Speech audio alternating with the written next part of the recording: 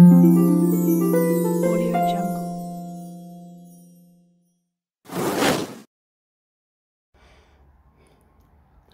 As you can see, I'm in my garage, come workshop. I've got all my tools that I use for woodworking and stuff like that. I've also, for the time being, got some magic tricks that I'm working on and building and stuff like that. So there's no fancy backdrop in this video. It's just purely to show you what's going on. Away we go. For this little trick, I made this, I didn't make the trick. The trick was out of some old Magigrams which I've got dozens of. It explained how to do the trick, and this is my take on it, on how to set it up. I suppose you can do it lots of different ways, but this is the way I did it. And what it is, we've got 6 envelopes here. I'm using coloured ones. You could use plain ones and write a number on, or little coloured stickers, whatever. I've got 6 envelopes and they each contain an amount of coins, UK coins. Every pack has got a different amount of coins in. And the whole point of the trick is that the spectator, or spectators, will start to pick some envelopes and I'll be left with one, the last one, when everybody's had a choice. An absolute free choice, I must say. It's a free choice. I'm not forcing nothing. Everybody has a free choice of whichever envelope they want. I've made a prediction, which is on this board, of which envelope, not which colour I shall get, which amount of money I shall get. Now remember, as I said, each one has got a different amount of money. I have written on here, on my envelope, what it will contain. And there it is. It'll be on full view, never to be touched again. So, and that's all we need. And a pair of scissors, which you'll see why later. So there we go. Right, so the first up, the spectator. First spectator comes along, and as I said, it's a completely free choice. He says, oh, I'll take the pink one. So you tell him that you don't want to touch the envelope, you don't want to be, thinking of messing with it or in any way. So you'll just let it drop.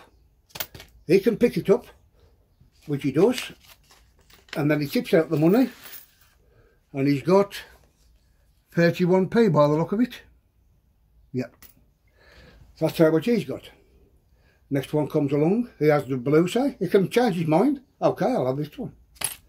He picks up the envelope, you don't touch it, he picks up the envelope, he tips out his money, and he's got 50, 60, 65, oh, he's got 70 odd p there in that one. Next spectator has a choice, completely free. He says, I'll take the brown one.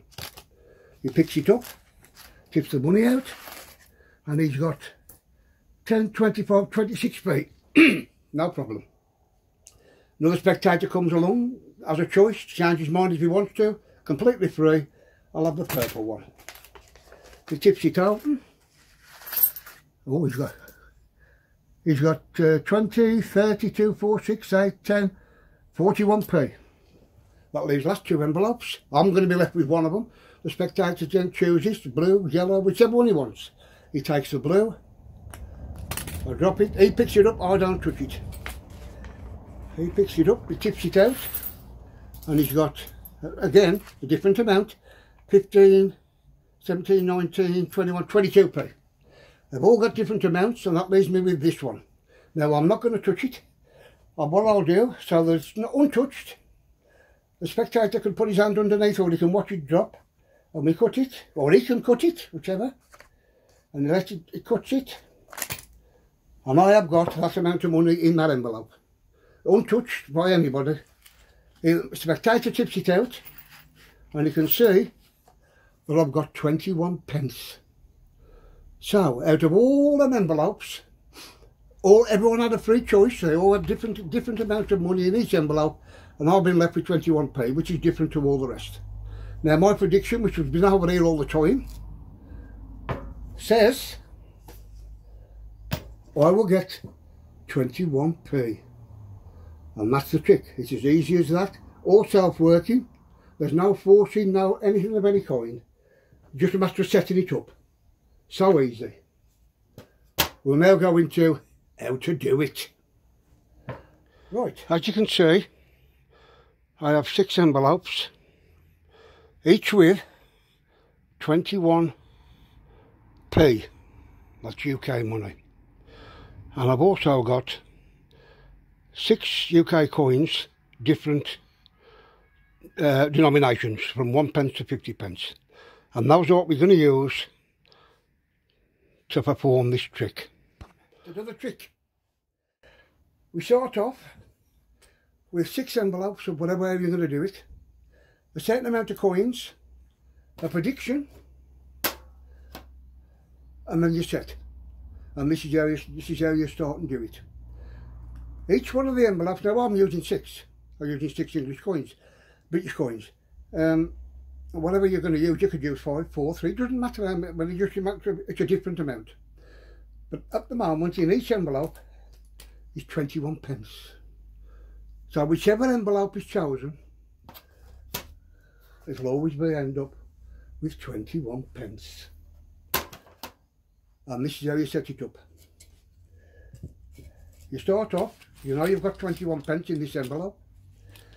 You put a coin, I've got 6 different coins, and there need to be different coins. You put it just under the flap. Shut the flap, and then clip that coin in the clip. So the coin is now at the top of there. 21p in here with the coin in there. And the same goes then for all the rest of them. You put the coin just on the edge of the flap, shut the flap, put it in the clip. That coin is now stuck at the top with 21p down here. Again, 21p in the envelope, put a coin close to the top, shut the flap, and you carry on and do that with all the envelopes, like so, with all the envelopes, so that we know now that we've got 6 envelopes with 21p at the bottom of each one. And there's a coin held under that clip, a different value coin held under the clip. So each one of the envelopes at the bottom of them contains 21p, or whichever denomination coin you're using. But they all have 21. You could have 28, you could have 53, you could have any amount, whatever, as long as they're all the same, and you've got a different coin held under the clip. The rest is straightforward, isn't it? It's just so easy to do. As a spectator calls a colour or a number, whichever way you're going to do it, you tell him that you're not going to touch the envelope, and you don't want to be seen to be messing. You're just going to let the clip go. The spectator picks up that envelope. Now you know now that that top coin, which was held under the clip, has now tipped or dropped into that 21p. It's got to be more than 21p. He doesn't know that, but he's happy he's got that. Next spectator does exactly the same. He picks it up. That coin there has gone from the top held on the clip to inside the envelope, and he's got a certain amount. And the same goes for all of these envelopes. You drop them off, spectator picks them up, the coin has dropped from the top to there. This one comes, spectator picks it up, he has a look, the coin now dropped from there to there. Got the last 2, doesn't matter which, it's a completely free choice. He drops it off, he picks it up, he has a look, and he's got an amount in there. The coins drop from the top under that clip straight into the bottom of the envelope. That leaves me with that, and that's the reason why at the end one you say, I don't want to be seen to mess with the envelope, so either I can cut it or you can cut it. I cut it halfway, click, and that's where you end up with that. You cut it halfway, bang, so the coin is still left under there.